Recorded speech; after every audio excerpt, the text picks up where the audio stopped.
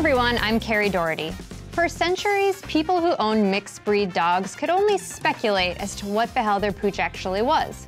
Like my neighbor, she's convinced that her dog is an Arctic wolf. It's this big. She drinks a lot. But luckily today, with genetic testing, we can definitively define the different breeds that make up any given dog. And that's exactly what we're going to do today with one dog. And helping me out is our resident dog expert and veterinarian, Doc Halligan. How are you, Doc? I'm doing great, thanks.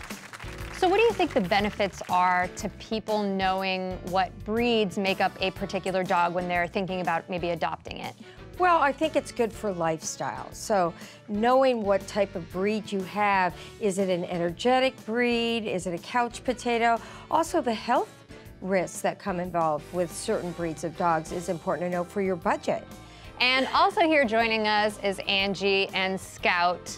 How are you, Angie? I'm great. How are you doing? I'm great. Scout is an incredible looking dog. It almost looks like it's like a photoshopped dog with like the head of one type of dog, the body of another. She's truly a beautiful, beautiful animal. Thank you. We get that a lot. So we sent Scout's saliva in a swab off to a lab a few weeks ago, and we're going to find out what her exact genetic makeup is. It's in this envelope, which I'm gonna try to grab with it down. Okay, up, down. It's here? Okay. But I'm not gonna open it yet. But I do have some questions about Scout. I would love to get to know her a little bit more. We rescued her about a year ago. We assume that she's around 2 years old. Very well behaved. Thank you. And where did you get her from? We got her at Best Friends shelter.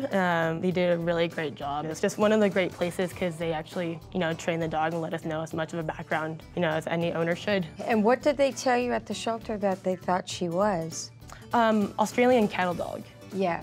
That's what I was like, Queensland healer. So Doc, what's your guess? Yeah, so I mean, I kind of feel like she's a Heinz 57. I see the Rottweiler, I see the Shepherd, definitely the cattle dog, Australian Shepherd or German Shepherd, one of those. But I do think she's a good mix. That would be my gut. We asked the Mashable audience what kind of dog you think Scout is, and here's how you guys weighed in. 90% of you voted mostly Australian Shepherd. 8% voted mostly German Shepherd. 2% voted mostly Chow Chow. All right, Angie, you've weighed in. Doc, you've weighed in. Mashable audience, you've weighed in. It is now time to find out. What's your mutt? Angie, are you nervous? A little bit. Scout, this is a big moment for you. All right. Yeah, come on over. Wanna come over here? Right. All right, here it is. Scout is mostly German Shepherd. Oh, Scout. She is mostly German Shepherd, but not by a massive percentage, because she has got a whole lot going on.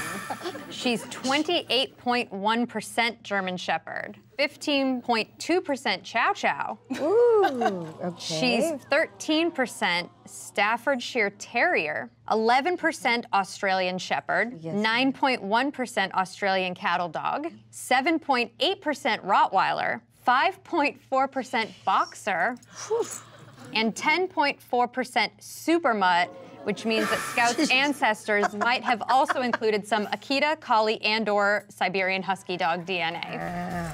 That is a lot. That's a lot of genes. Scout. Good gene pool, Scout. Speaking of a good gene pool, her family tree lists both of her parents as simply mixed, so she is a true mutt. Oh, yeah. So finally, Embark, where we had these tests done, tested Scout's level of wolfiness. Scout's wolfiness scored at 2% on the wolfiness scale, which is high. Yeah, Really? nice. Yeah, her genetic age in human years is 25. Okay, yeah, 2 or 3. 2 or 3, 2.5 maybe. So now, Angie, whenever you take Scout to the dog park and people ask what kind of dog she is, now you definitively know the answer, even though it'll probably take you like 20 minutes. No, I'm probably gonna say she's a Heinz 57. Yeah. Yes. I feel like that's something that might catch on here in Los Angeles. It might.